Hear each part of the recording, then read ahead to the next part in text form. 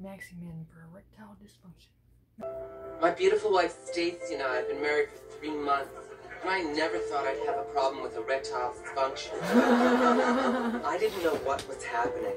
I love her so much, and she was beginning to blame herself. It was awful. To take away some of the pain, I started to sneak alcohol. What the fuck? Why would they have I had no one to turn to. He was too embarrassed to talk to his co-workers at Restoration Hardware. Yes, it was. None of my close male friends are married, so they couldn't help me. Finally, I went to see a doctor. And isn't it always the way?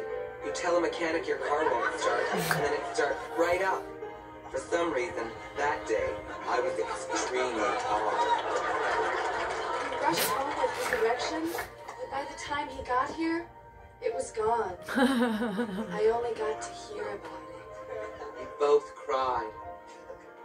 Then, one day after work, I was having a drink with my friend Kyle, and I told him about my problems.